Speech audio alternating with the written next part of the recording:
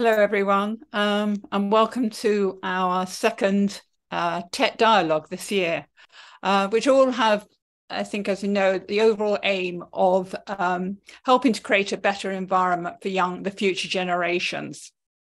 So I'm really looking forward to this evening's conversation, because there's as much as conversation and learning from each other, as well as having some great speakers here.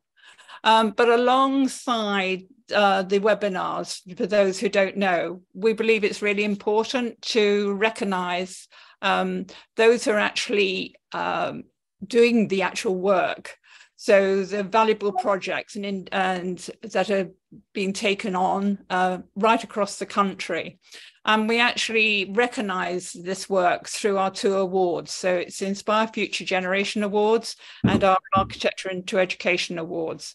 So these are for an organisation or individuals. But for now, we need to come back to tonight. And I'm delighted that Joe has agreed to chair today. Joe, I've known for quite a few years now, not a lot, from the Northwest, and does fantastic work within her area, but she'll be able to explain that a bit more, but also was a finalist for our Inspire Future Generation Awards in 2021. So Joe, thanks very much, and thanks everyone, the speakers, and I look forward to, as usual, a fascinating and enlightening conversation. Thank you, Victoria.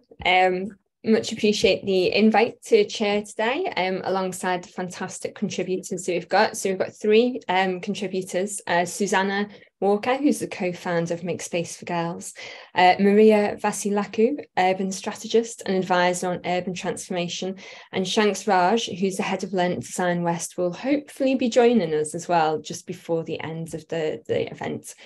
Just to let everyone know, the event's being recorded for public distribution, and it's going to be on YouTube within a few days as well. So you'll be able to share with others as well, but just an awareness that it is being recorded. And then today we're going to be hearing from our speakers, and then there'll be an opportunity for questions as well. So you can pop any questions in the Q&A, and we'll try and get to as many of them as possible. So we've got 60 minutes. We're going to be exploring what good practice looks like in understanding what young people need in the design of public realm, and to be able to feel confident exploring their cities and their towns with confidence. I'm also going to be looking at what is the opportunities and how can we bring views into the decision-making process, which I'm personally very, very passionate about doing. So our three panelists today are delivering some really innovative and quality programmes that will help to shape the way in which young people are looking at public space, how they create space and how we can create spaces with them, and how we can influence the sector, and how the professionals in the sector are designing both in the UK, and internationally. So we're all going to hear from those. They're going to share their experiences, what's gone well, what difference they've made, and the lessons that have been learned along the way. And I know my colleague attended a Make Space for Girls talk last week, and she came away very inspired. So I'm very looking forward to that and Maria's international perspective. And I'm hoping to learn from both of them, or I know I'll learn from both. So before I hand over, I've just been invited to give a brief introduction of myself and the work that we do at Placed. So I've been working in built environment education for about 14 years now. So I used to be at the Northwest Architecture Centre, and then set up Placed in 2011. And for many years, our focus was very much on delivering activity for young people that developed transferable skills, knowledge, and increasing awareness of careers in the sector. So really supporting young people from diverse backgrounds who are underrepresented into the sector. Through creative activities based on the built environment. What I would say in relation to what we're talking about today is, over the last 5 years, we've increasingly seen a blurring of the boundaries between our education strand and our work with young people, and then our work under our broader engagement strand, which is focused on live projects and shaping decisions through that. And for one example, which I'll just talk about, is our Placed Academy, which was launched in 2019. And that's our flagship education programme. It's 14 to 18-year-olds from the Northwest who are interested in design and the built environments, but not quite sure of the route or the pathway or the opportunities out there. And I think the Academy, particularly in the most recent year, the one that we're currently delivering, is a perfect example of the shift towards youth voice and empowerment. The Academy is a 10-month programme. It's free to access thanks to sponsors. And it sees young people participating in design workshops and skill sessions and the summer school. And then an opportunity to progress onto the Academy alumni for further additional support and mentoring and work experience. And through the Academy, we've got partners, outreach partners and gold sponsors who have the option to work with our young people, which is typically around 40 young people, to gain an insight into live projects through structured design workshops. We work with really carefully with those partners and sponsors to enable young people to really input into some of the issues that they're looking at on projects. So in the current programme, our group will be working on 7 live projects and reporting directly back to the clients, which includes Liverpool City Region Metro Mayor Steve Rotherham. So really having that direct interaction with live clients.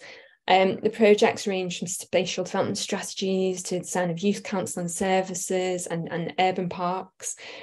And the process not only allows sponsors, which could be design teams or local authorities, to gain invaluable insight, but also empowers the group and means that they know that their views matter and that they're being heard, at the same time as developing their skills and working alongside professionals from the sector. And I think fundamentally, given the structure, the support and the confidence to explore and express their views, young people provide an amazing insight and perspective on the challenges and opportunities in our places and spaces. They quite often have a different and a more localised and intimate experience of neighbourhoods because of how they get around and what kind of experiences they tend to pursue. And they highlight those challenges that we might not otherwise be sensitive to or have on our consciousness, our radar. And I think the process, it really helps to position some of the issues that young people feel are a priority, which might not be quite aligned with the wider public. So, for example, as part of the Academy, we've delivered the summer programmes for Liverpool City Region for 3 years, who've been the partner, looking at spatial development strategy. And young people have consistently raised sustainability and climate change as the priority. And that's directly influenced the policies being made by Liverpool City Region, who've now placed a much greater emphasis on tackling these issues and building them into every single policy. And it's interesting how many of those we work with, both on the Academy and our wider engagements, are surprised at just how valuable that process of working with young people are. I think also young people and the insights they give us, there's often many parallels with other demographics, so older people or those with less disposable income. So feelings of safety, a need for spaces they can belong and access opportunities without prohibitive costs, a desire for places that are sustainable and climate resilient, and gender sensitive solutions, which I'm sure we're going to hear a lot about in a moment as well, are some of the priorities that we hear frequently. And I think more generally, I suppose to finish for me, for young voices to be heard, there's got to be a genuine commitment to listening and to act on what we hear as well. Young people need to feel valued and they're very sensitive to picking up when they're not. And so we need to show them through the process that we're genuine about our intentions and also the limitations of what we can do. And we need to, as with all engagement, continue to showcase the value of conversations and engagement and the practical change they can lead to ensure those making decisions don't see it as a nice to have, speaking to our community, speaking with young people, but as essential for good design. And with all underrepresented voices and unheard voices, we need to make sure as people working in the sector that we really push that door open, and because they're not always in the position to do that themselves. So that's me, that's my sort of take on it and insights. But now I'm going to hand you over to our speakers. So first up, we've got Susanna Walker, and Susanna's going to be highlighting her work and research at Make Space for Girls, which is a brilliant charity campaign of parks and public spaces, and designing those with teenage girls in mind. There's been some really great feedback from the work they've been doing, some real parallels with some of our findings for young girls. So it's brilliant to read that, really, really important. Maria is going to be second, and she's going to bring an international perspective from her experience as a leading urban policymaker in Vienna. And they're creating neighbourhoods for children that work for all people, which I think again relates to my point above, that by working and thinking about children, actually we're thinking about a much broader sense of the population. So that would be really, really interesting. And also effective citizen engagement and involvement in the decision-making process. I'm really, really interested to hear about that. And finally, Shanks is going to be looking at talking about her experience. And Shanks is very much focused on challenging traditional approaches to architecture head-on, and focusing on community-led sustainable design processes. So it's going to be really, really exciting, really interesting range of voices. So first off, I'm going to hand over to Susanna. And I will unmute myself. Thank you very much. I'm really pleased to be here. Really looking forward to hear what everyone else has to say as well. But we're moving fast. So without any further ado, have a slide. This is really where we began. Right when we were setting up Make Space for Girls, we were trying to work out whether this was a good idea or not. And I was just talking to every teenage girl I met. And this was my friend's daughter. And I asked her, well, you know, do you go to the park? What do you do? And she just gave me the 14-year-old 1,000-yard stare and said, why would I go to the park? There's nothing there for me. And that's what Make Space for Girls is all about. At the moment, parks and public spaces do not provide anything for teenage girls. And we're there to try and change that. So this is what we're aiming for. We want parks and all public spaces, meanwhile spaces, you know, other bits of the urban realm that are kicking around, any public space to be designed with teenage girls in mind. So they're spaces where they can be active, where they can be social, or they can just sit quietly and read a book, but that there are spaces that they feel comfortable in. There's so much I could say about this. So this is very much a whistle-stop tour through why we exist, what we're doing, how we talk to teenage girls. Really always happy to talk to people more at greater length about almost anything. So what are we here to do? At the moment, parks and public spaces do not work for teenage girls. And there's a really simple reason for this. Whenever we provide anything, quote, for teenagers, unquote, it's almost always dominated by teenage boys. The skate park, the Muga, the fenced pitch, the basketball court, the BMX track.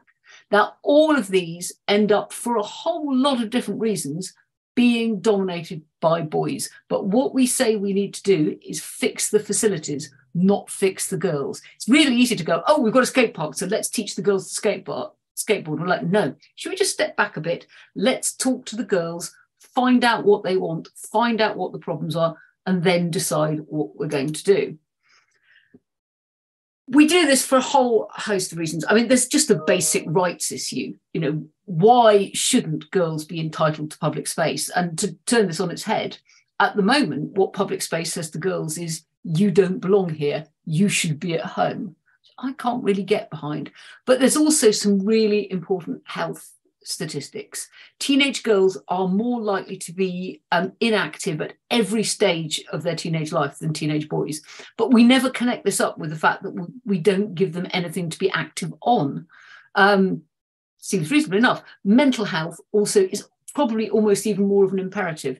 It's really clear evidence now that mental health, good mental health is linked to access to green space. So in a world where teenage girls are 3 times more likely than teenage boys to have a mood disorder, it kind of stands to reason that we need to do something about this. There's also the law. All teenagers have a right to play up to the age of 18 under the UN Convention on the Rights of the Child. We endlessly stick notices on playgrounds saying no over 12s. We need to get over ourselves on this. Specifically, the Equality Act and its provision, the Public Sector Equality Duty, says that all public bodies, which means councils, amongst many others, have a duty not just to consider equality in their decision-making, but to act to redress discrimination. So we've got a problem, they need to sort it out. In short, I could literally speak for half an hour on all of those things, but we're focusing today on what teenage girls want. And they're very clear about this. They want a space that's theirs. The one good thing that Moogers and skate parks do really well is they tell teenage boys that it's okay to be there. Nobody is ever going to clear a teenage boy away for loitering on a skate park. They act as permissions. So we need to create stuff for teenage girls that give them that same permission to take up space outdoors. To be hidden but seen sounds really weird, but they want to feel safe. So they want to be in areas with lots of people, but they don't want to be stared at. And that's really important. They want to play. They want play spaces. So much of what we provide for teenagers is really didactic. Play football here, skateboard here. They want to muck around and just play, but not to be on the little kids stuff, because if they're on the little kids stuff, the mums of the little kids tot at them and tell them off, and nobody comes out of it feeling very good. And if there's one thing that I think is most crucial, it's about having many areas. If you have one space, and this is part of the story about why boys dominate spaces, it will get taken over by the most dominant group. Spoiler alert, that is not often teenage girls. So the more spaces you provide, the more different groups can occupy the space at the same time. And this doesn't just benefit girls. It benefits the boys who don't want to play on the Mooga, who don't feel they're part of the dominant group. It benefits LGBTQA plus teenagers. You know, it just makes spaces better. So, sorry, I'm dealing with. So the good news is in the couple of years since we've been going, more and more people have been talking to teenage girls, but also to teenagers. So Women in Sport and Yorkshire Sport surveyed over 400 teenagers across 3 schools in Yorkshire. And this tells us 2 things. One, it tells us what girls want. They want swings. Boy, do they want swings really badly. What this doesn't say is they also want social seating where they can face each other when they're talking. But this was a question about being active. Trampolines, play equipment. They don't really want skate parks. They definitely don't want Moogers. But also, boys don't really want them either. We've just kept putting this stuff in without going, actually, how well is this working? Is this what teenagers want? So we do a lot of consultation with teenage girls. As has already been said, they're brilliant. They really know their stuff. If you can get them going, they will tell you all about where they live in really granular detail. But it's difficult for girls for a lot of reasons. They just don't see public space as being for them. So you can't just go, what do you want? Because they'll look at you and go, well, I don't know, never had it. So it takes some work to get them to think about space. Julia King, we've been doing some work with Julia King from the LSE, who's been creating curriculums for sort of researchers in residence, where the girls are paid by the LSE to follow a curriculum all about architecture and the design of spaces and feminism and public space, with the idea that they can then map their own areas, that they can make interventions creatively with the knowledge to do this. But even with just a very short consultation, with doing the work, with getting to think about public space, how they want it to make them feel, you can persuade them to open up and talk about it. Again, another half an hour really easily. So what I was going to do very quickly is just whiz through some great projects from abroad really speedily, which have all been done in consultation with teenage girls. Malmo, long story, don't have time for it. Really nice, but they're basically making small play areas for teenagers in unused corners of the urban realm. They built 14, realised they built 12 skate parks, they're all full of boys. Next one, the girls designed it. It's got a stage, you can't see it, it's a really weird shaped park, you can't photograph it properly. It's got gym exercise bars, really cheap, simple solution. Used to be in lots of parks, not there anymore. Girls love them. It's got a climbing wall, it's divided into different areas. What's fascinating is that getting the girls to design it exclusively was what it took to create a park that was used 50-50 boys and girls, which just shows how much the dominance of boys is and how much work we have to put into just to create equality. No, that's the wrong mouse, sorry. This is a lovely simple solution, again designed with teenage girls in Sweden, space of a Mooga, much more playful, much more creative. The thing I like about this most is actually the shelter. Because the British thing of just dumping a shelter in the middle of some grass, again, territorialisable space, going to get taken over by the most dominant group. It's integrated, it's part of the play, it's covering the seating you could use as a stage, you can do other stuff with. There's different areas of seating under the shelter. It's just so much better. In short, and entirely designed by, for and with teenage girls. Also in Sweden, EMEA are really interesting. They have sort of taken the Vienna idea of gender mainstreaming and applied it to their city, and they've done all sorts of interesting things. This is co-designed with an artist, with an architect, by a group of teenage girls, ergonomically designed to fit to the bottom of a teenage girl. Great. But again, it works in the early evening. It's full of teenage girls. It's not taken over by other groups. And it looks great. Vienna, I am here too. But this is a lovely thing. Again, the teenage girls in the area wanted a stage. So it's a community asset. You can use it for other stuff, but they wanted a stage to perform in. But why I like this so much is it's labeled as the girls' stage. This goes back to what I was saying about permission. By that really simple act, they've ensured that the girls feel entitled to use it. And that is so important. These are the aspirational swings of all time, but that's this is one of the most popular images we show to teenage girls, and we get them to do collages about their ideal partner. This one comes up all the time as being a really, really popular thing. Big swings that go high, not basket swings, not communal things, a bank of swings that they can swing on. And when we put it on Twitter, actually loads of grown women go, in fact, I don't care about teenage girls, please can I have these swings? So, or this is in Superkillen in Copenhagen. Social seating and swings. I'm queuing for this. I took this picture. I'm queuing for this. It's 5 degrees. It's full of girls and women. It was brilliant. So, I've fallen off the edge. It's not going to say that. So that's a really, really, really quick run through of just a very few quick highlights of what can happen, interesting things that can happen when you talk well to teenage girls. And I'll hand you back to Jo. Thank you very much. It was really interesting. I love some of those examples. I would be queuing for the swings too, and I can imagine why they're popular. I'll come back with questions perhaps after we've heard from Maria as well, if that's okay, and we can come with questions on both. But it was really, really interesting, and I've made quite a lot of notes that I'll follow up on in a moment. So Maria, shall I hand over to you? Thanks. And right after Susanna's so highly inspirational presentation, I would like to take us to Vienna, and you will see in a minute that we are connected, although we haven't spoken to each other ahead of the webinar.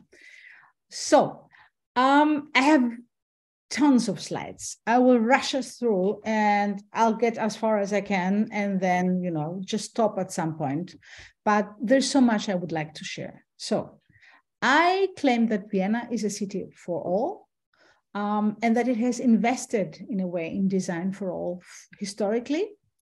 And you may have heard that Vienna is regularly ranked as the world's #1 in terms of livability. So what I'm asked all the time is, how did you do it in Vienna? And how come you have stayed at the top for so long? So the first question I have to ask is, what is life quality?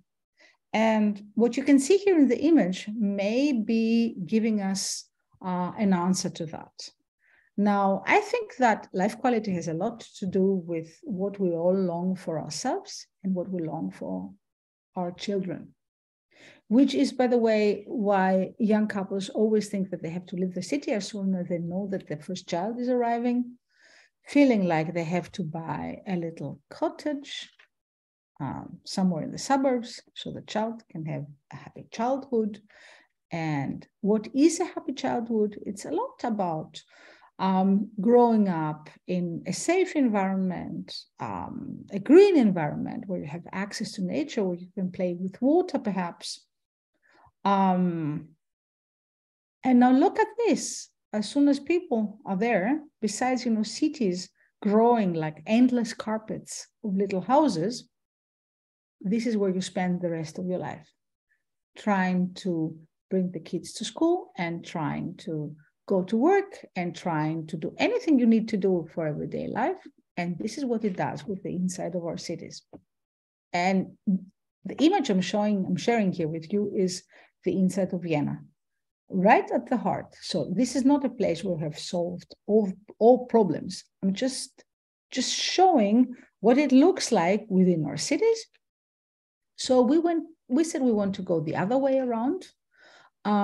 We want to provide all these qualities I've been talking about: access to nature, access to water, being able to move around freely and safely and play.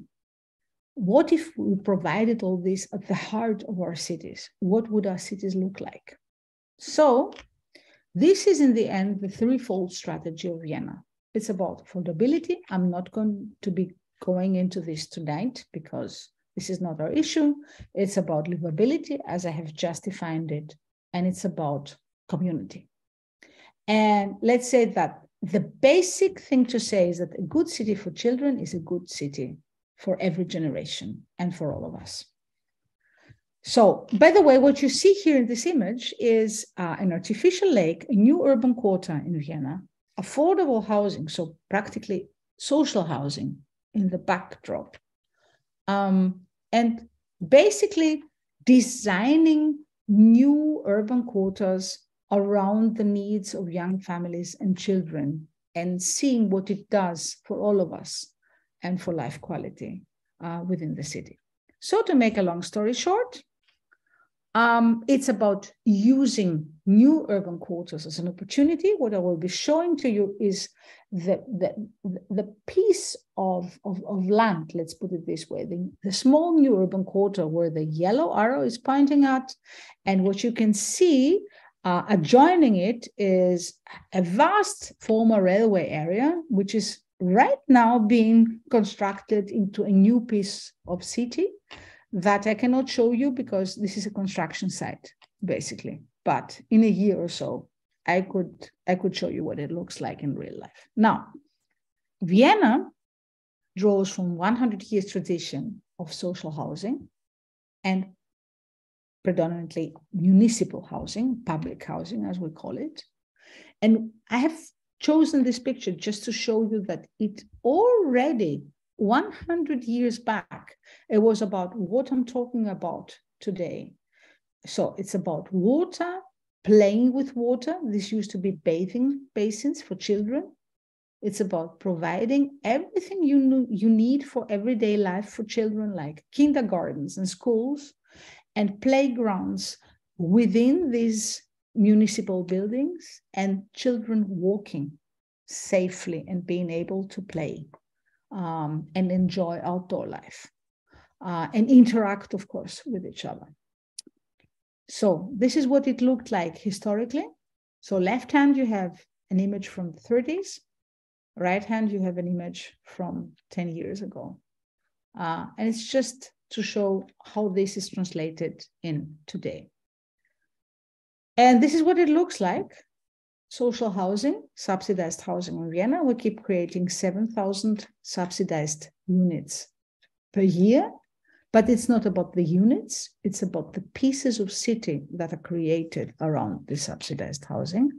And again, you can see here, being able to move around freely, to play, providing green spaces, providing safe spaces, just doing anything it takes so that children can move around freely and safely and enjoy outdoor life. Now, this is what it looks like in terms of master plan.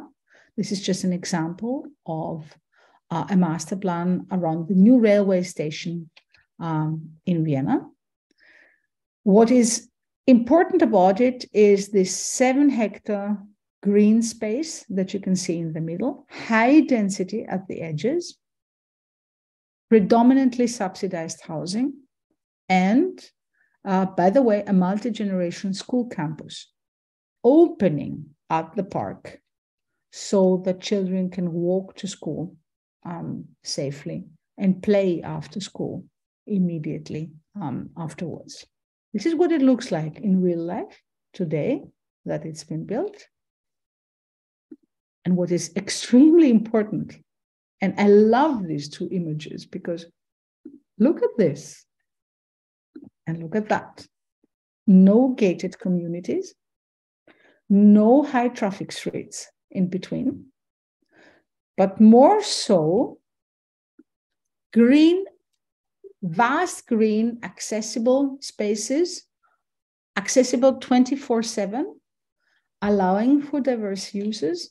And again, a vast green space in the middle, high density at the edges, and focus on walking and cycling on the surface, collective garages at the edges, and then focusing on outdoor life and whatever we need to feel happy, ourselves and our children, on the surface, again, at the heart of these green spaces. This is just to show you that water is still a very important element that is introduced everywhere. So children can swim, can play with water, can experiment with water in everyday life. And this is just an example of the school, the multi-generation school campuses that are being introduced. This is done by architect Martin Kohlbauer in Vienna. And it's just an example of the way this is being done, always opening up onto the, again, vast green spaces so that children can walk to school. Important, children are pretty much as their parents involved in the planning processes. So what you can see here is a mobile unit where families can be involved into their ideas of what it needs to design new urban quarters. And what you see in the backdrop, this Lego table, is actually not thought for children to play for. It's about children and the parents learning to experiment with mass and space, and learning how to design areas that will perhaps mean higher density at the edges, but will give us spaces for life. So to make a long story short, this is what it looks like. We have, while designing the adjoining area that I've been pointing out at before, we involved and invited communities living in the adjoining areas to participate. We had an open ideas competition and a cooperative planning process. We've had more than 100 ideas submitted. And what you can see here is the result. So we have had a few thousand people all together participating and actually saying that they would like to have a wild park at the heart of the area. And again, they don't fear high density at the edges. Here you can see another rendering of what is being actually created right now.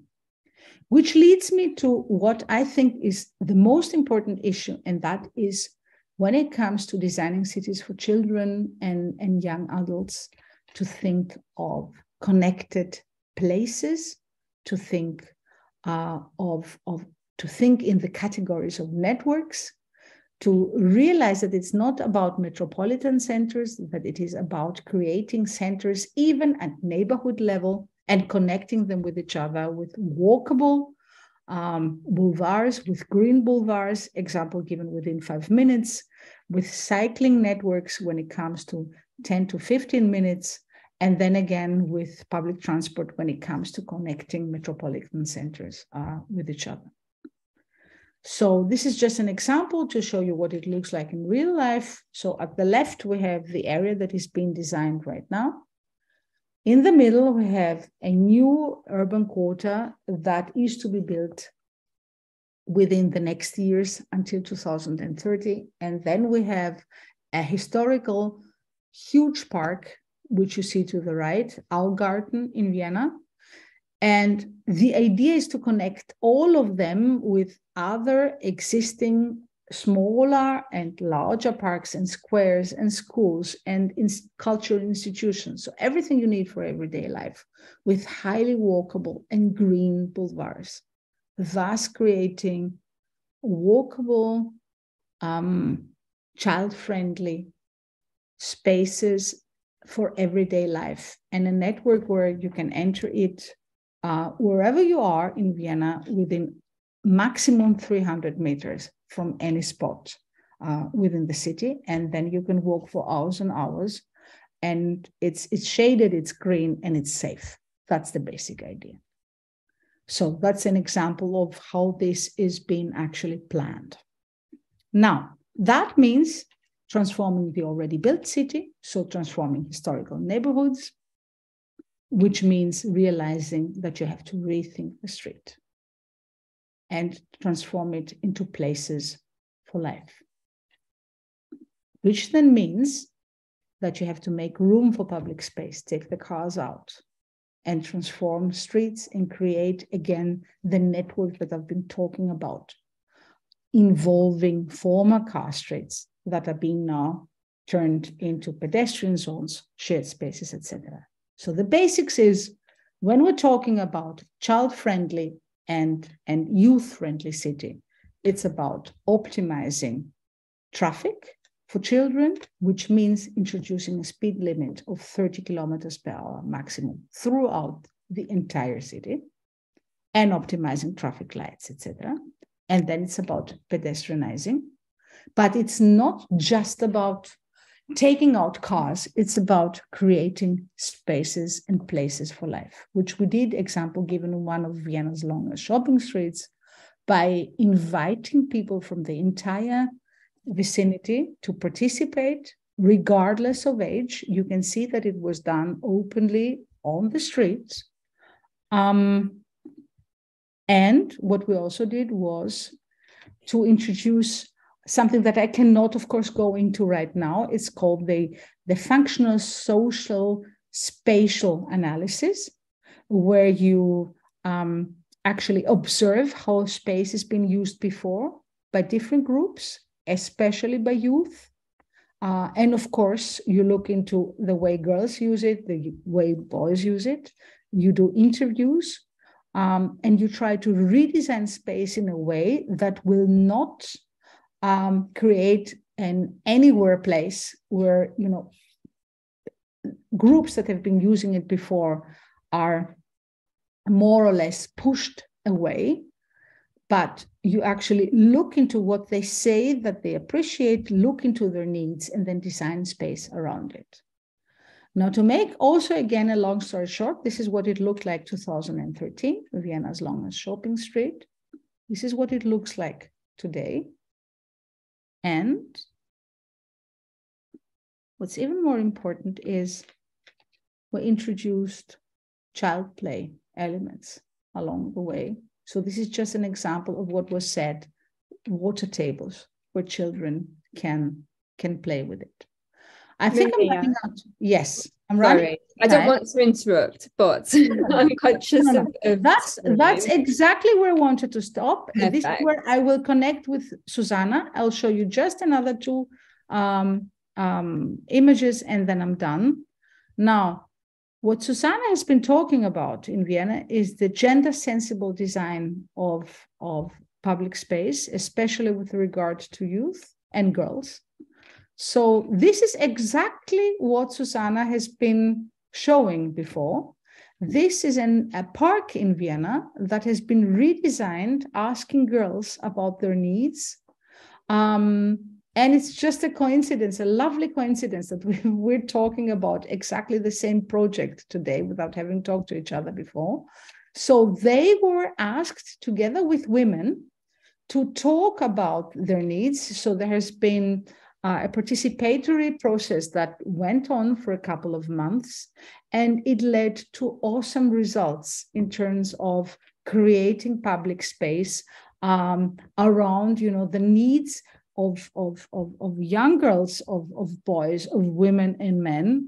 I will leave it at that. I just wanted to make a long story short again, and to wrap it up. I think that creating places again for children and for youth has a lot to do with looking into the needs, listening to them, working together with them, participatory design, enabling them to be part of it. And then again, never losing the big picture of wanting to be a city that's good for young children, for young families, for youth, because a city that's good for these is a good city for us all. And thanks. Thank you so much. That was very inspiring, and I could quite happily continue to listen to all of the rest of the slides. And I was just thinking how I'm going to show that presentation to one of our clients who are looking at creating new neighborhoods which are family centered and very much some of those principles that you have been talking about. So I guess given your presentation, Maria, showed some case studies and a whole holistic approach, I imagine many of us in this room are sitting there thinking that's what we would like to see.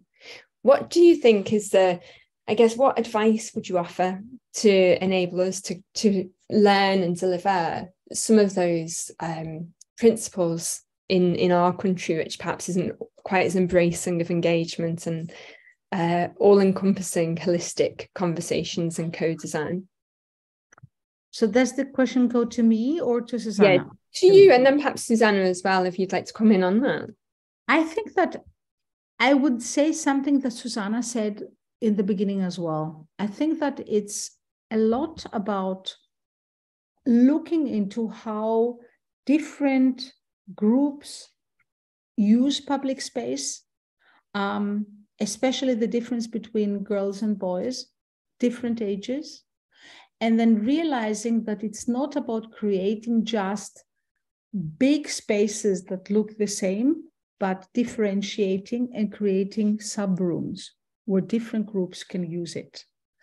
And I'll pass it on to Susanna, but just to say one last thing, I think you can create spaces in different ways that will encourage interaction or just peaceful coexistence, example given.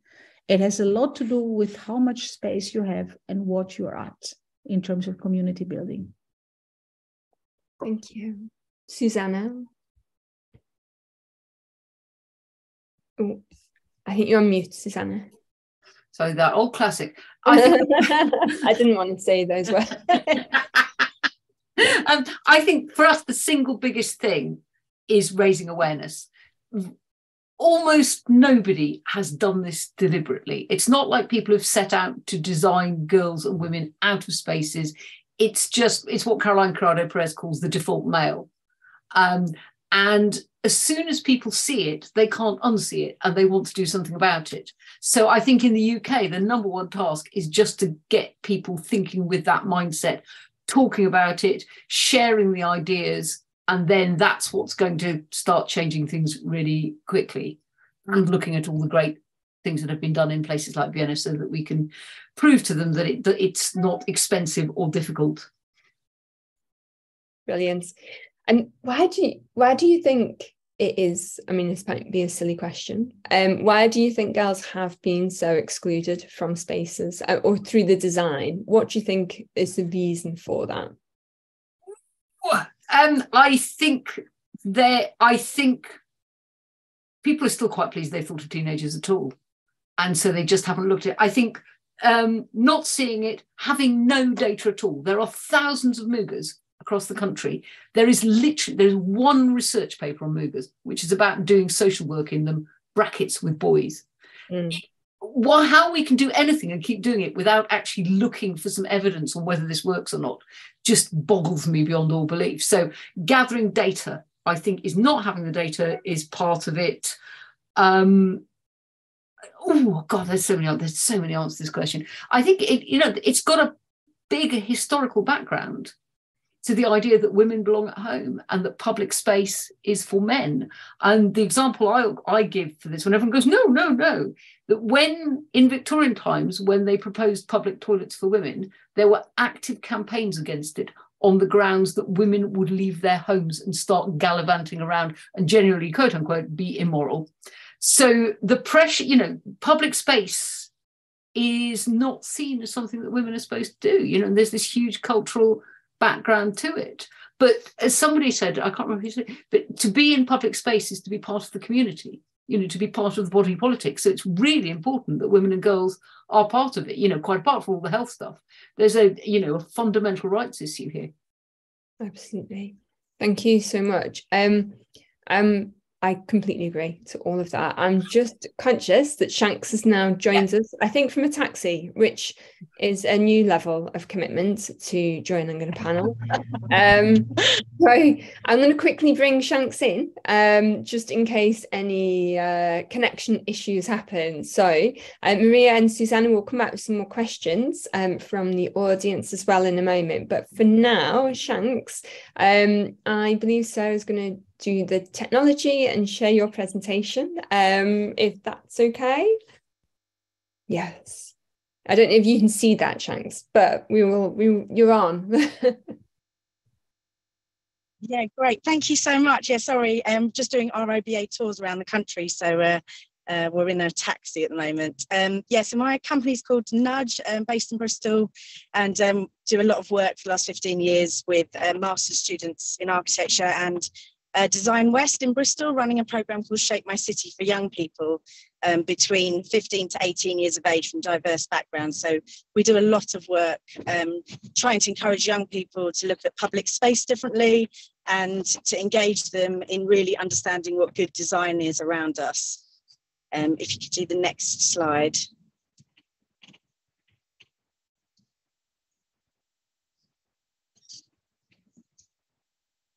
So something that we always think about and should be thinking about is that between the ages of 0 to 5, humans learn more than they do for the rest of their life. And we should be designing spaces for everyone. And if we can design really wonderful spaces for toddlers, then they're safe enough for everyone else around us too. And so that's something that we should be doing from the very start of any sort of design process, is thinking about toddlers, because then it really is comfortable and safe for everyone. Next slide. So this is Design West, which is the programme we run from Bristol and have run for 10 years now. And it's called Shape My City, and we work with partner organisations across the Southwest, looking at encouraging young people to not just think that it's architecture, but it's also engineering, it's sustainability design, it's conservation architecture, landscape architecture. So they really get a sense of all the different fields that you could be thinking about within our built environment. Next slide. And this was actually the workshop we did last week, which was looking at bridge design. So getting them to really think about minimizing the amount of materials that you're going to use and how much more sustainable projects could be if you're thinking about the minimal amounts of materials that you can use. And that includes sort of thinking about not demolishing existing buildings around us and our heritage. Next slide. Yeah, and part of lecturing, one of the things we have been doing is looking at the extra large scale. So really thinking about policy change as well and the impact that has. So from the really extra large scale, what can we be doing to think about reducing cars on the roads? We know that 80% of our public space is actually roads. So how do we start to reduce the amount of cars that are coming into cities and get more people on bikes and other forms of transport and through delivery? And then thinking, more recently we were thinking about flooding and ecology and net zero, biodiverse net zero gains and stuff. So just getting them to really think from a really broad perspective, but from that extra large to the extra small scale. Next slide. We recently visited Copenhagen, and it made me really realise that play can happen at such different scales, and actually getting adults to be able to have environments in which they can play as much as young people will encourage young people as they grow up to want to play more as well. And I think, you know, all of our public space, all of our environments should be as playful as possible. Next slide. It's lost. And this was kind of one of our public space projects in Bristol, where we worked with young people thinking about sort of colours and spaces and making sure that even sort of the furniture would allow for making it wheelchair accessible, and engaging them during lockdown and COVID to think about food as a way of encouraging them to think about between green spaces, how young people could interact and make those use the public spaces more than they do the roads. Next slide.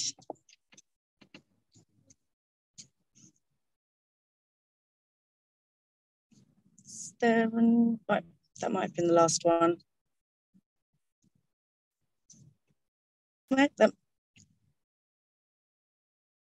I can't see any more on.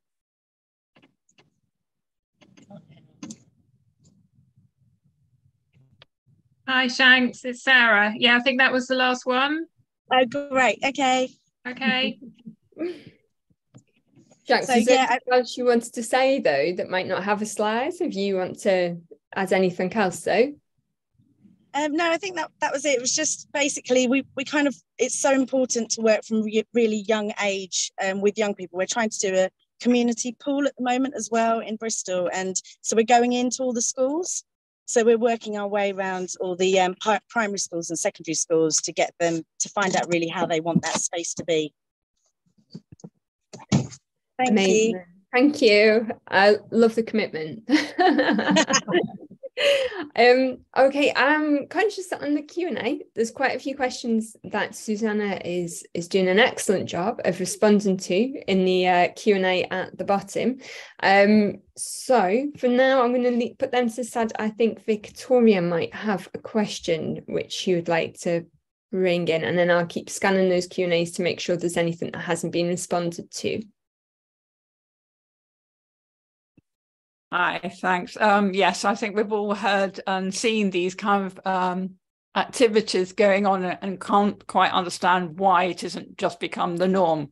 I mean, I often keep saying everything's a must-have, not a nice-to-have, and yet we're still going through that experience.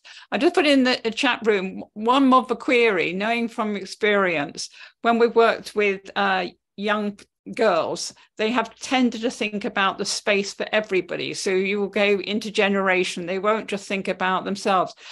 But I don't really remember that happening with boys. And I was just wondering whether anybody had an experience where they find the boys are engaging, or coming back to Susanna's our kind of history of how females think about their place, that is usually caring about others a lot of the time. Is that one of the reasons why we don't find boys so engaged about other people within that space, or thinking more about themselves?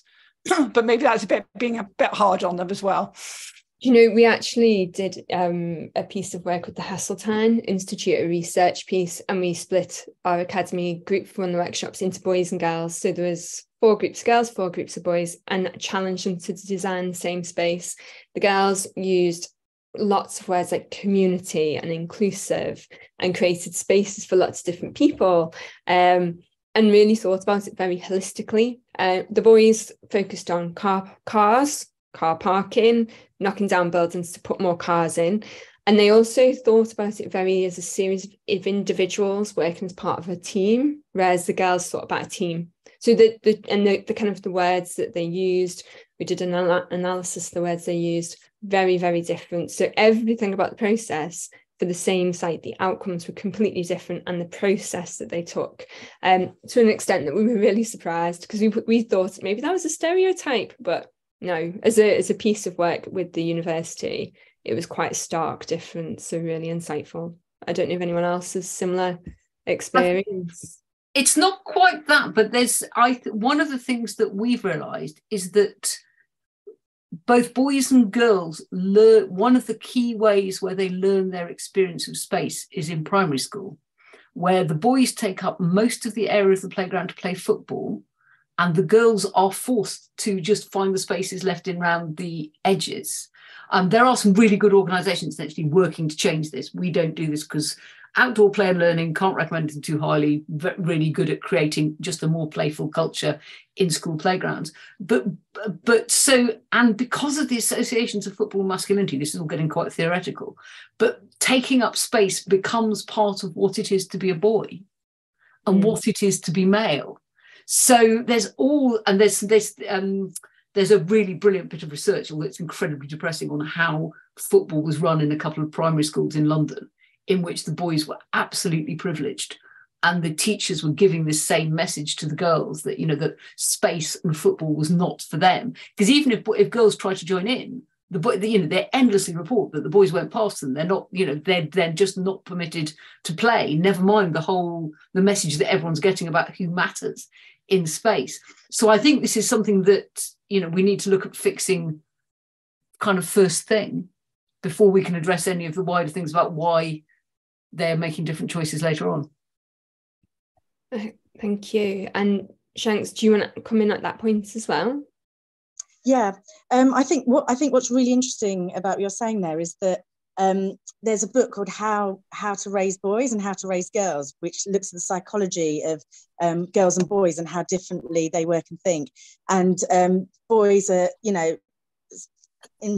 often seen as being like a year and a half behind girls, but also simultaneously, when we're looking at when you look at public space like parks, very often many more facilities are provided for boys and men than they are provided for women and girls.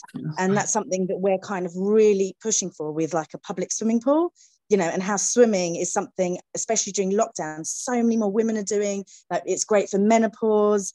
Like, girls generally love outdoor swimming much more. I mean, it should be a space for everybody, but we are finding that we're sort of studying lots of parks across the city, and the facilities are much more geared towards boys than they are girls. Yeah, definitely. It's really interesting because on the chat I can see that Richard in particular is saying that they've kind of done a lot of work with boys who actually at primary level are perhaps thinking a lot more holistically and thinking about grandparents and older people without any prompts, which I wonder if it's innate. I wonder if it kicks in at a certain age, or and if that's anything to do with our environments. But it'd be very interesting to know. If you ask boys at primary school whether they want their football taken away, they get very, very annoyed, though. I think it's more hypothetical. But just to add to this thing about parks, that was something I didn't have a chance to mention, but pitches. Acres and acres of parks are covered in pitches. And everyone goes, oh, well, but, it's getting better. What about the Lionesses? Now, what's fascinating about pitches is we do have the data, because Sport England really encourages council to produce a thing called a playing pitch strategy. Joyously, some of those have the teams for football separated by gender. So I can tell you that most playing pitches are used between 93 and 95% by men and boys. So all of this space is basically manspreading. We're doing some work with a group of girls in Oxford at the moment, and their local park, it's not a park, it's just a flat area of green that is predominantly pitches. It's got a small fenced play area, it's got a basketball court, and the girls have a really uncomfortable metal seat which enables them to watch boys playing basketball. That's what not having access to space looks like. But I think we really need to start asking questions about pitches and what, we've basically recreated the primary school playground 1,000 times over in parks. But the other thing is, girls say they want nature. And a park like that is offering you no nature at all, just green desert. Absolutely. I'm very conscious of time. We have 2 minutes before we need to sign off. So, Maria, do you have a quick final point that you'd like to make? Yeah. I just noticed your hand was up. Actually, I only wanted to comment on what Susanna said, that it's exactly corresponding to Vienna's experience, because you have boys out there all the time for ages and ages now, predominantly also because housing units are so small, right? So they need to spend time outdoors in many cases, which led to parks being designed around basketball pitches and football pitches, and we call them cages, by the way, because you have heavy traffic streets, okay, on both sides, and then leftover spaces where you have a few benches where girls might be sitting. And this is why we actually went out to girls asking them what it is that they need, in redesigning space around this. So it's pretty much the same experience as what Susanna has been talking about. Thank you. Amazing how many similarities and common themes there are, and many of the same pictures as well in all three presentations. So it's really, really informative and great to see that learning that's there and available to share. I'm going to hand over to Victoria now, but thank you all speakers for being great panelists to engage with for the last hour. So thank you very much. It was brilliant. I just wanted to kind of thank everybody. Sorry, Ali, we couldn't get her video up. She did do a presentation, so we're just going to put that online once we finish this. So it was difficult to try and put it up during because of things, but I'm just putting it in the chat room to actually give you our channel, which has all our other videos of previous webinars as well. Hi, I'm Sarah Ali and I'm Team Leader of Landscape Design and Conservation. The team sits within the Council's Planning, Transportation and Highways Department, and we are constantly championing the quality of public realm in our urban environment and working with the local plan team to develop planning policy that will ensure that all new development has easy access to public spaces and that we create the right conditions for young people to enjoy public spaces. Bradford is a great northern city with a population of over 500,000. The district is almost 2/3 rural, with a large urban centre and smaller market towns and villages, set within the landscape of the southern Pennine Hills. It's a beautiful place, with a stunning architectural heritage, home to enterprising and creative people, and strong and productive businesses. Our ambition is to create a healthy city, an environment where our young people have quality spaces, an environment that's a great place to live and play so that they can grow to have better lives, better health and better skills. We're putting our people, and in particular our children, at the heart of this work, and we will achieve this by using innovative design, delivery and policy, as well as working collaboratively and building capacity to ensure that the community and stakeholders are able to help shape it. A bottom-up approach that starts and ends with our communities. It's also an opportunity for communities to give something back, and more importantly, to build a lifelong relationship with the outdoor spaces.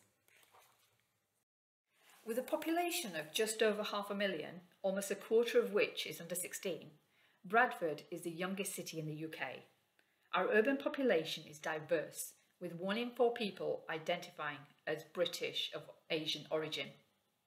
The city has high levels of deprivation, which are concentrated in our urban neighbourhoods, where most of our BAME communities live. Almost 40% of 10 to 11-year-olds are obese. Only 40% of children and young people are physically active.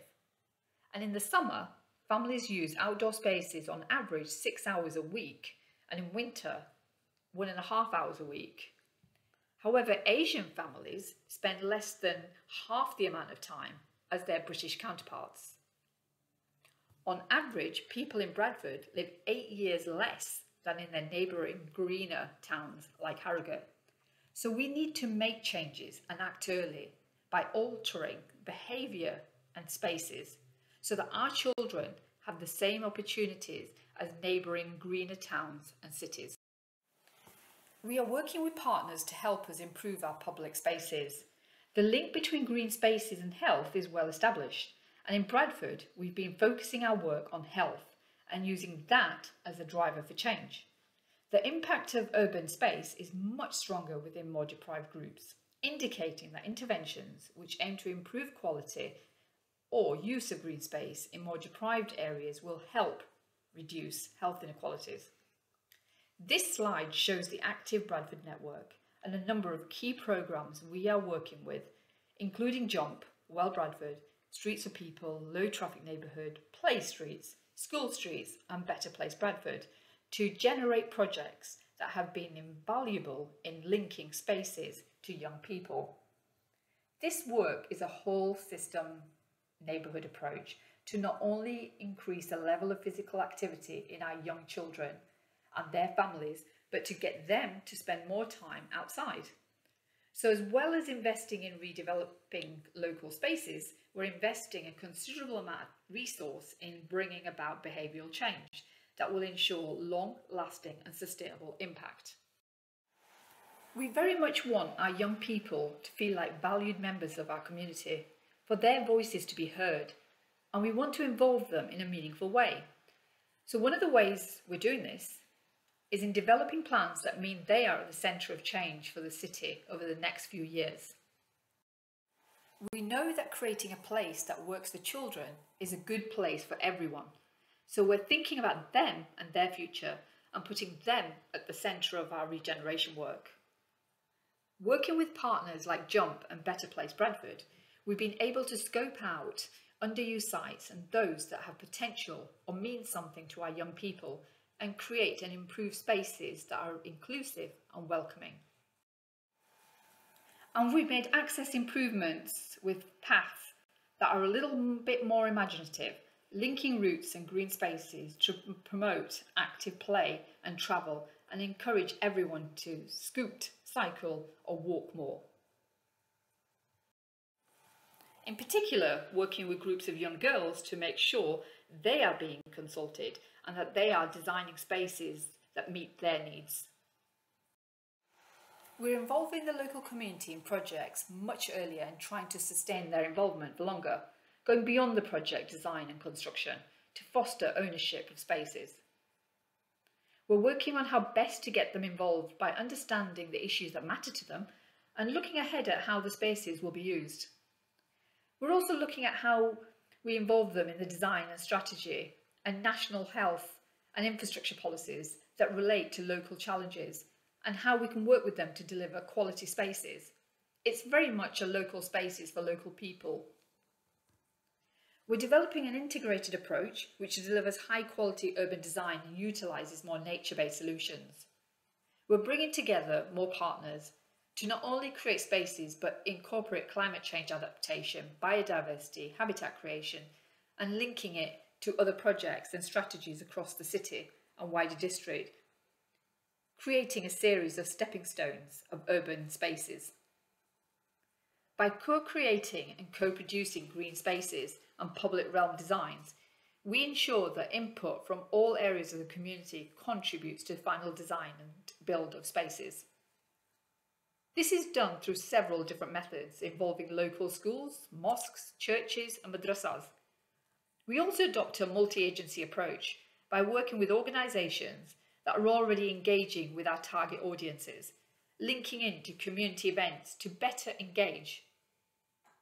Throughout the work, we ensure our young people's voice is heard and have opportunities to contribute and shape future plans throughout the process. Informal, less structured approaches are often a better way to involve young people. For example, activities or programmes that are based around interest or hobbies, learning skills or simply having fun by incorporating art and music, sports and games, and drawing on useful talent like gardening and cooking. Some of the programmes that are run from activation are in partnership with organisations such as Play Bradford, who are commissioned to activate spaces when they've been built. So what do young people need in design of the public realm to explore their city with confidence? Well, ultimately, it's the COMBI model for behavioural change. This cites capability, opportunity and motivation as three key factors capable of changing behaviour. In order to encourage a particular behaviour, a person must feel they are both psychologically and physically able to do so, have the social and physical opportunity, and want to do it more than other compelling behaviours. Bringing young people's views into decision making is done through co-design and co-creation, and involving them in the projects earlier and sustaining their involvement for longer, and by building confidence and upskilling, and creating ownership and empowering them, and giving them opportunities to contribute throughout the projects. It's also about building resilience in the community from a very young age, and regular engagement to allow dialogue and contributions. Together, we're not only regenerating physical spaces, but we're trying to regenerate local people. It's not just about increasing opportunities, but also working on the capability and motivation of people. And finally, our all systems approach is also reflected by involving our colleagues within the council and colleagues in public health, neighbourhoods, maintenance team, our highway engineers, so that we can all deliver greater benefits with the resources that are available. Thank you. So thank you all, Maria, Susanna, Shanks, Joe, for this evening. And we hope that we can continue these. We have one on the 3rd of April, looking at steaming ahead. So it's really about education, how you bring architecture into that education framework. And also, of course, we do have our awards, the Inspire Future Generation Awards, coming up in the early autumn, and we have our Architecture into Education, which is school awards for school teachers to encourage them to use the built environment as part of their education process, which we know is very difficult when creativity is being pushed out of our curriculum anyway. So again, thanks for everybody. Look forward to seeing you properly sometime soon as well, not just online. And Maria, maybe hopefully sometime in not too distant future. But do leave, keep chatting online, use our channels for that, and we look forward to seeing you sometime again in the very distant future. So thanks very much, everybody, and thank you all.